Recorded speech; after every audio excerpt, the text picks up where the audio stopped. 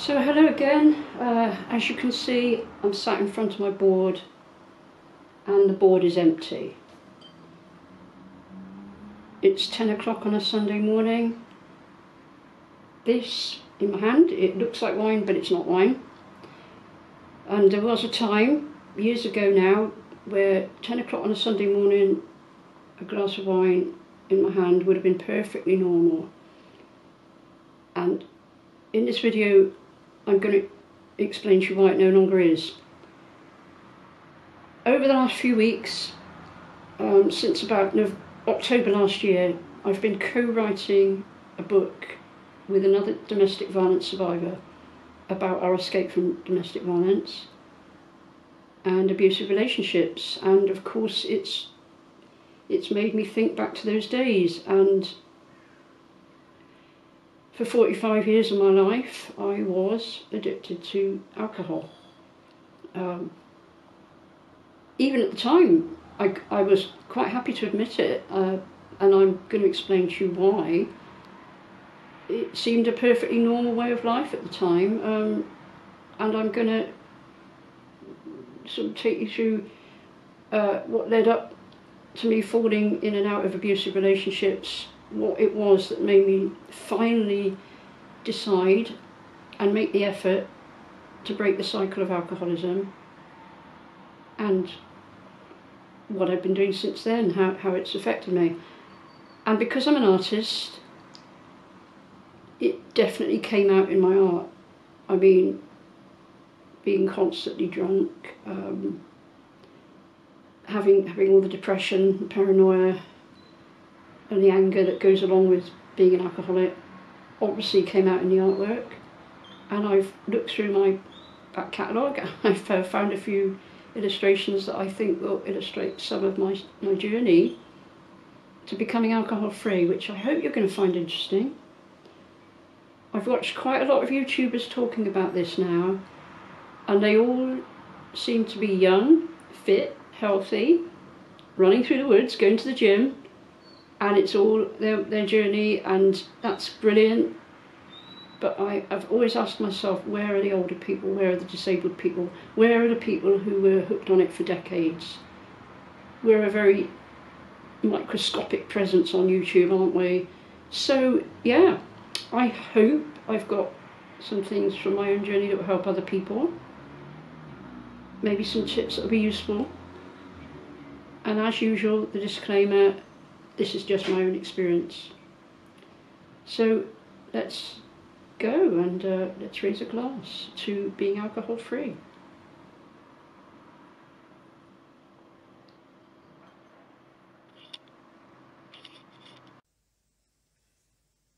So this very first picture is called Teenage Depression. I was introduced to alcohol at a very young age, and I do mean very young. My mother made homemade wine and beer at home, presumably for reasons, financial reasons, from fruit and plants and flowers she grew herself at their allotment and in their garden. And she used me as a taster for her wine from at least age 6. There is a logic to this. Children have obviously a very clean and innocent palate, and I used to taste her wine that she was taking round to the wine circle, and I could always predict if she was going to win the sort of competition with her wine. So got a taste for it at a very young age. By the time I was going through my very troubled teenage years, which I've talked about on other podcasts, including gender dysphoria, including suicidal ideation, I was already by that time spending my school dinner money on alcohol and absconding from school, what we used to call skiving from school, and drinking cans of beer out in the countryside. Yeah, that was normal for me. So this picture is from the days before the internet, when we listened to pirate radio stations. And you might remember a song, a Tom Robinson song, which has the words in it, 1,000 miles on either side, stations fading into the unknown.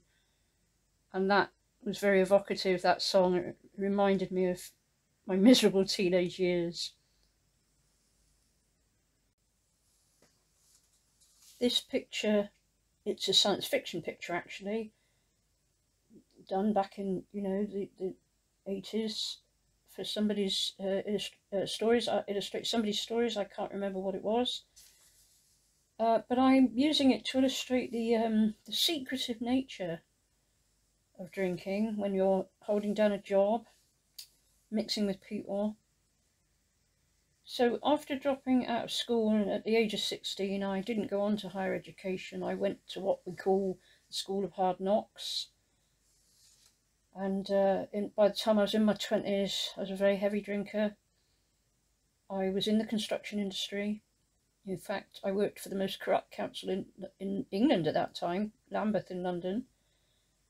And what we used to do was pretend to do a bit of work in the mornings, all pile in the pub at midday when it opened, come out of the pub at 3 p.m, go back, clear up the site, and then everybody back in the pub again about 5 p.m. So that's what my life was like. That was pretty much every day. And there was a big drinking culture, of course. And in those days, what that meant was that you were supposed to match your drinking companions drink for drink, which is a pretty stupid thing to do when you're in a male-only industry or male-dominated industry, and you're a 5'0" woman. Quite clearly, you're not going to be able to keep up with them, and you're going to get drunk very, very quickly.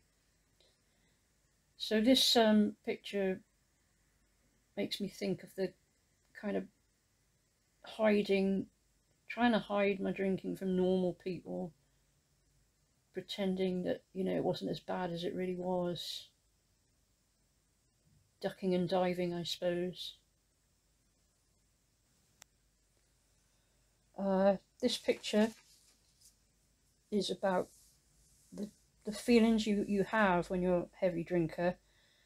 Alcohol itself affects your brain. It makes you angry. It makes you depressed. It makes you paranoid.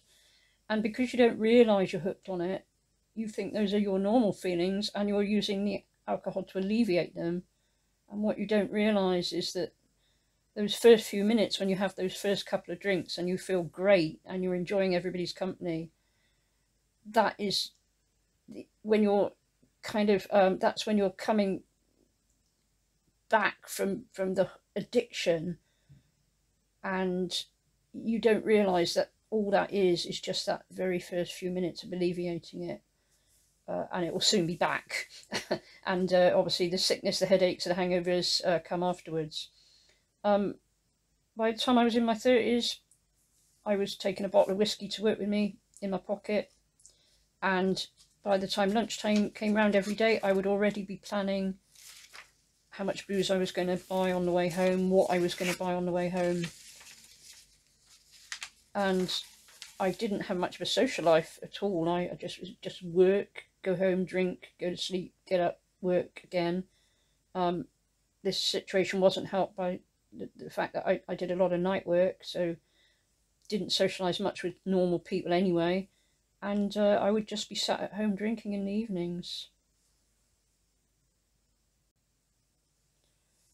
But if people did offer me company, and I was invited to things, it always involved booze. I mean, obviously I surrounded myself with people who were the same, who wanted to be in pubs all the time. And I would never say no if people offered me a drink or offered to buy me an extra drink. I thought the circle of people I was in liked me for myself, but of course they were only ever drinking buddies, and I couldn't see that. I called this picture NY, which is worse than boredom.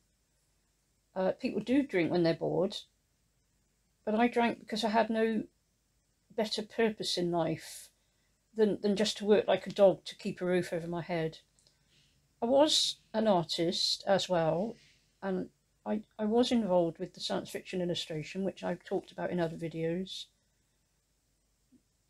But that was like my fantasy life. It was the only thing that took me away from the misery of my real life, if you like. So I could not escape the drinking culture I'd surrounded myself with. I had it during the day in my workplaces, and I had it in the evening because of the social people in my social life. And many years later, when I'd escaped from all this, a much older, wiser friend said to me, if you only ever meet people in pubs, you will only meet losers. And that sounds horrible when you think, oh, well, no, wait, my friends aren't losers. What does that mean? But how right he was, and I wish somebody had said that to me when I was in my 20s and 30s. But, you know, by then it was already too late, and I couldn't really have changed the trajectory my life was on if I'd tried. This is definitely the most sinister of these drawings. Again, I think it was illustrating somebody's story. I drove for my work, obviously. I drove a van with all my tools on it, ladder on top. And I was drink driving regularly. Pretty much every day, probably. Lucky I was never pulled over for it.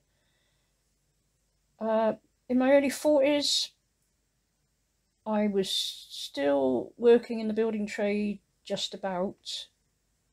I had fallen into a domestic violence relationship, which took another 4 years for me to escape from with the help of the police, and I did actually get my abuser convicted.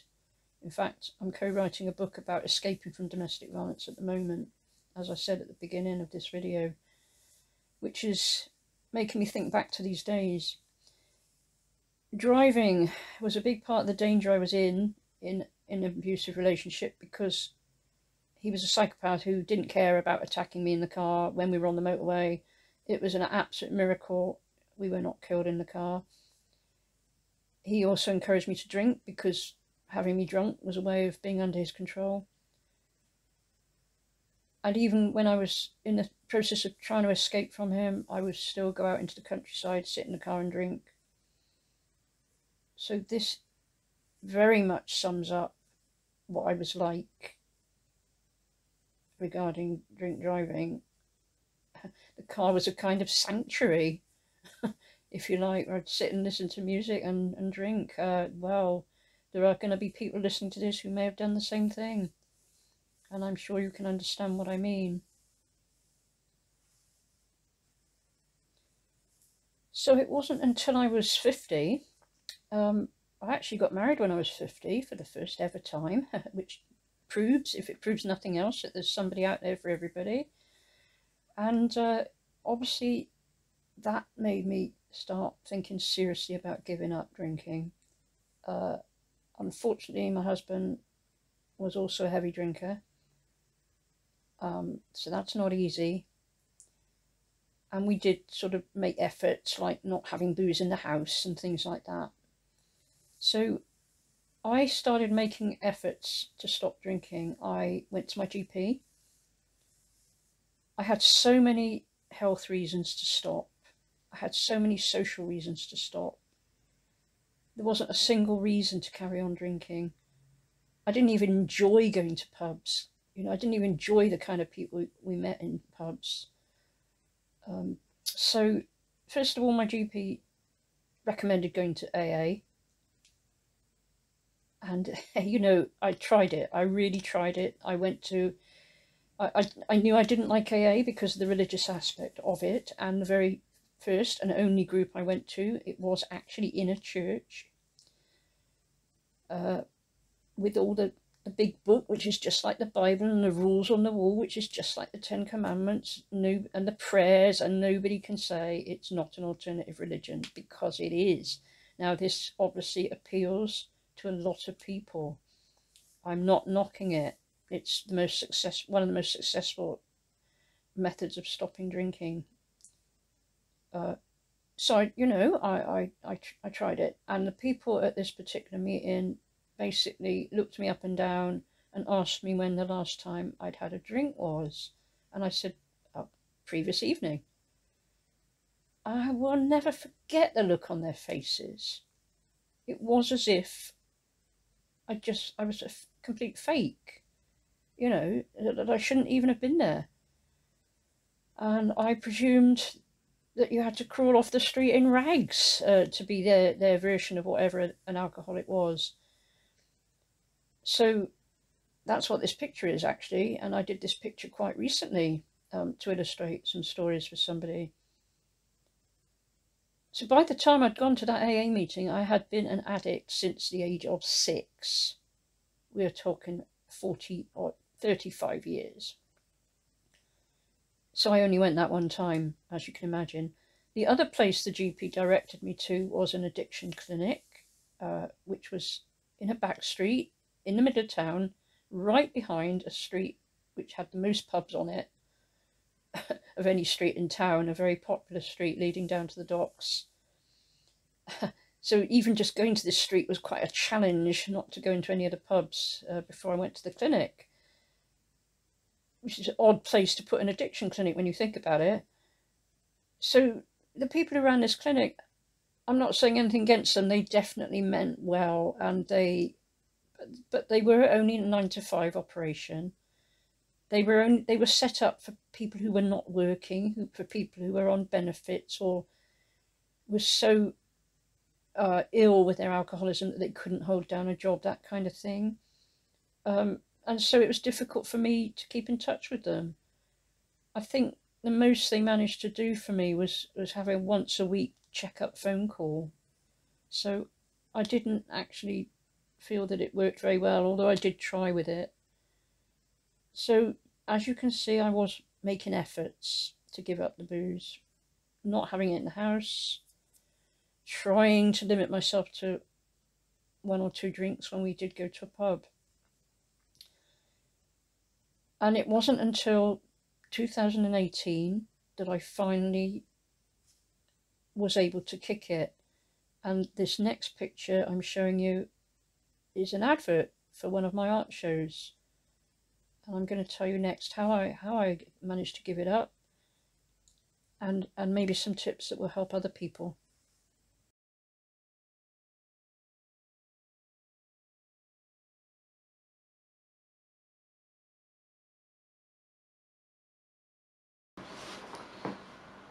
So here I am sat at my board again. On the board I've just put up some flyers that I used to have for my one-woman shows, which were, of course, held in pubs.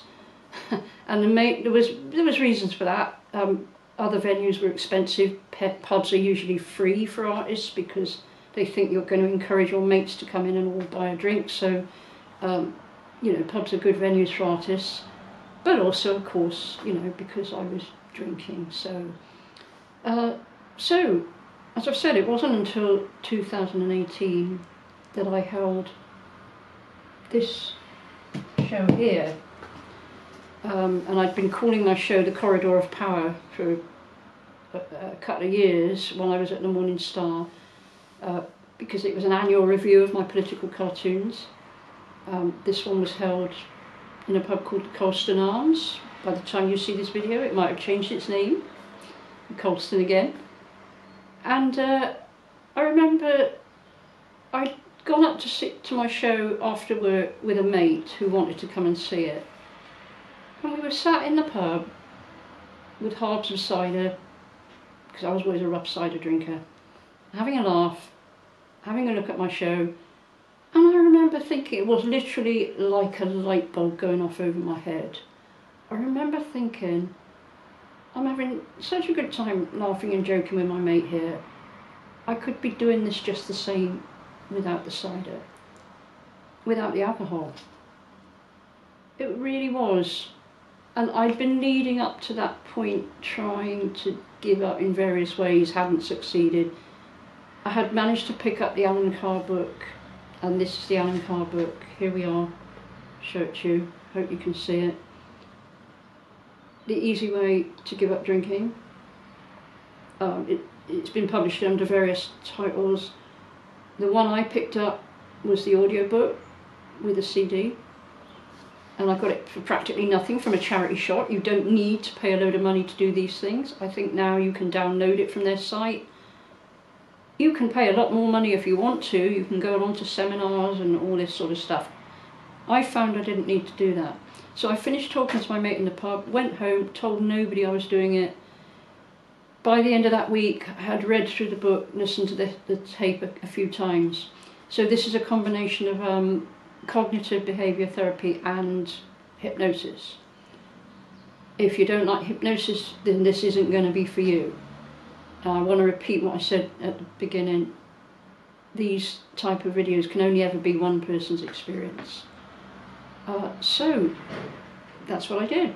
And then I went into work the following week and told my colleagues that I was giving up drinking. And the only thing in this book that didn't apply to me was that he says it should be easy for you to remember back to the days before you ever had your first drink. I couldn't do that because the days before I had my first drink was before the age of 6. So I didn't have those memories, but other people will have those memories. That bit just didn't apply to me. So I'm going to now hopefully run through some things I found out through how I gave up and how I had to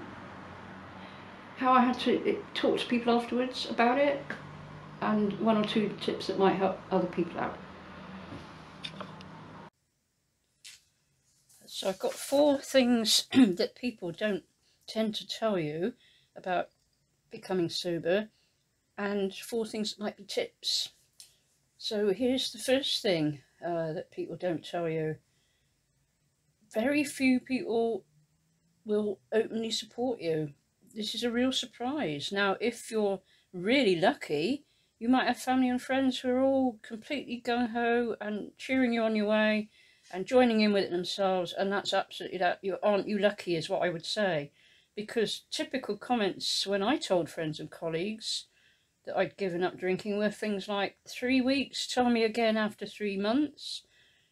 You never drank heavily, I only ever saw you with a half. Surely one won't hurt, and all that sort of thing. In fact, as soon as you even mention it, the vast majority of people go immediately straight onto the defensive. Because alcohol is the drug of choice in the UK, and they never answer it with saying, oh, aren't you great, well done, oh, I wish I could do it, or anything like that. It's always a defensive, oh, well, of course, I only ever drink on special occasions, or I only ever drink on the weekends, or I only ever drink once a week, or I hardly drink at all, as if you were interrogating them. And that is because it's so much part of the British culture. The second thing you only find out when you do this is how how all pervasive alcohol is, how it's everywhere and everybody around you seems to be dependent on it in one way or another. And not just socially, in work as well. So I remember the first Christmas I became sober, Christmas 2018, went back into work after the new year, and I remember hearing a guy telling his colleagues about how he couldn't remember anything about Boxing Day because he'd spent it all blotto on his mum's settee, completely out of it. And this was a funny story. And that was a real eye-opener to me, because I thought a few months before, not only would I have been laughing with them about that, but I would have been the one coming in saying that I'd spent Boxing Day lying on a settee comatose because of booze. So yeah, it is a shock, and it's a shock to remember how many times during an ordinary day you thought about it, and how so much of your life was spent planning around it, where you could go for your next drink, if you were going on holiday, what pubs were nearby, everything. It is all pervasive. The third thing is how difficult it is to explain to people why you've given up, how badly you were in the grip of alcohol, the terrible situations it led you into, maybe being ruined financially, being in physical danger, in my case domestic violence, almost being killed in the car numerous times because of drink driving. All those things happened to me. And to people who those things have never happened, they really find that impossible to understand. But on top of all that, how bad your decision making was when you were drinking, your mind, all you're thinking about all day long is the next drink. Yeah, it's almost impossible. I would advise not getting into big long conversations about it, actually. And there's something about that in my tips. So the final thing I'm going to mention that people don't tell you is that giving up booze is not a panacea for everything else. It's not a miracle cure for all your other problems. I've always had to be very careful of my health. With the diabetes, I was always overweight. And you don't miraculously suddenly cure those things just from giving up the booze. When I gave up drinking, I dropped 3,000 calories a week, didn't lose an ounce on the scales. Because many people, including myself, when you come off alcohol, you go onto a sugar binge to kind of replace it, to replace the energy that your body thinks, I suppose, that alcohol was giving you. And that sugar addiction can also take you months to shake off. And that's another huge struggle for most people. So again, there's some very simple tips about that. So here's some tips things that I used in the first few months of sobriety, and I still do use them, which I hope you'll find useful. So the first one is, don't drop all your friends who drink. It would be a shame if you've built friendships up over years just because somebody likes to drink and you don't want to hang out with them anymore. Obviously the thing to do is just politely let them know you're off it. There are plenty of non-alcohol beers and ciders and lagers on the market now. Most pubs serve them. You can still go out to pubs with people.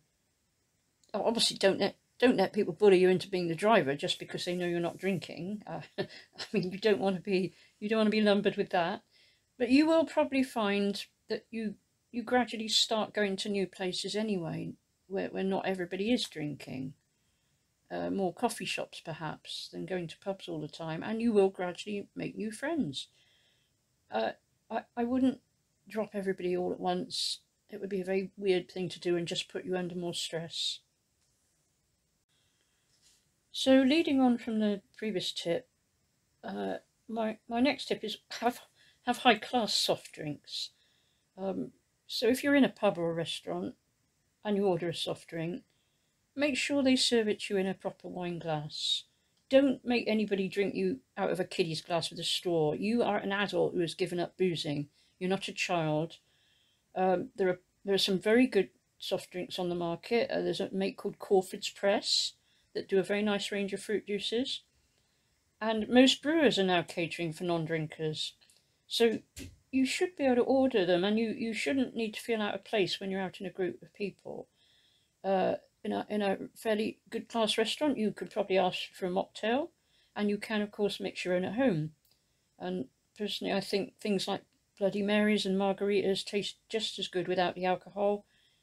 In fact, they actually taste better because now you're drinking for the taste and you're not drinking just because you want to get blotto.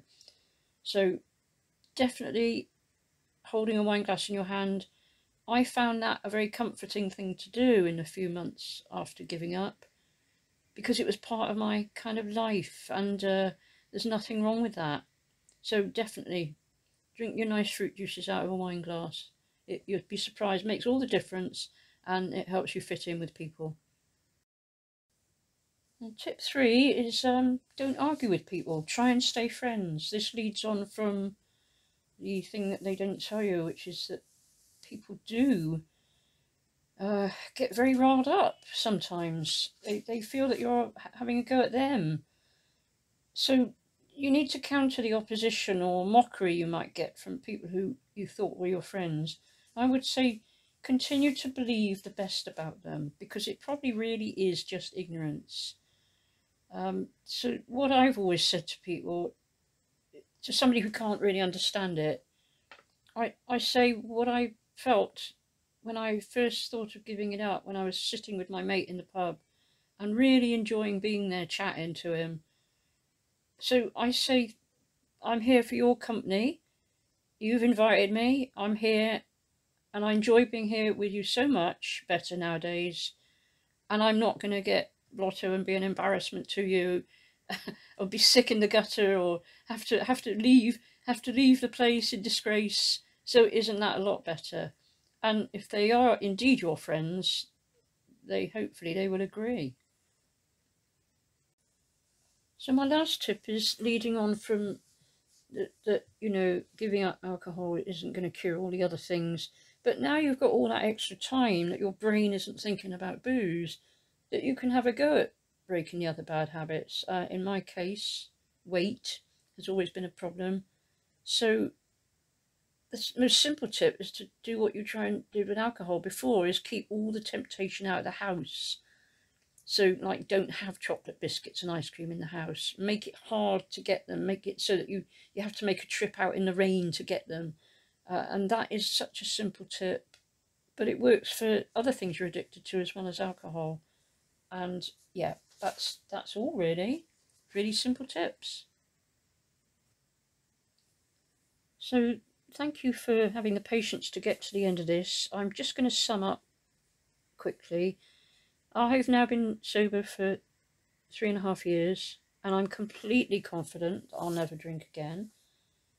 I've done it this way, using the Easyway method with the CBT and hypnosis. It isn't like AA. AA, they basically tie you to them for life because of the fear of relapsing. But I completely understand that there are people who prefer that method and who want to go along to a regular community meeting and who like to have their buddy that they can ring up. I'm not knocking that method. So I've broken my habit. Just like Alan Carr says, it takes about 3 weeks for your body to break a habit.